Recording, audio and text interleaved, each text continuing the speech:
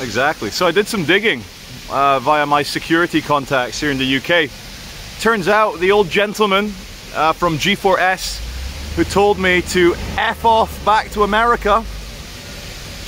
I'll tell you how it happened. You might not have heard. Why did I shout? Well, I was questioning the face muzzling of a 4-year-old child.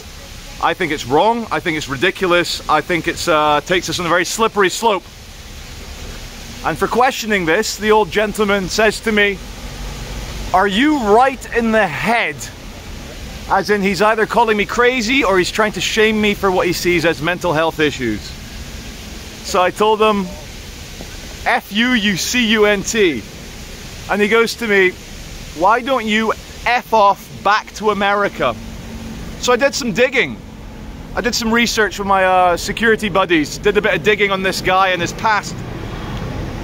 And it turned out that the old gentleman, he's far too old to be working security, poor guy.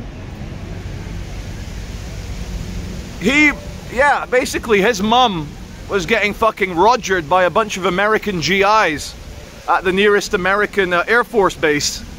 And he's half American himself and he doesn't know who his dad is.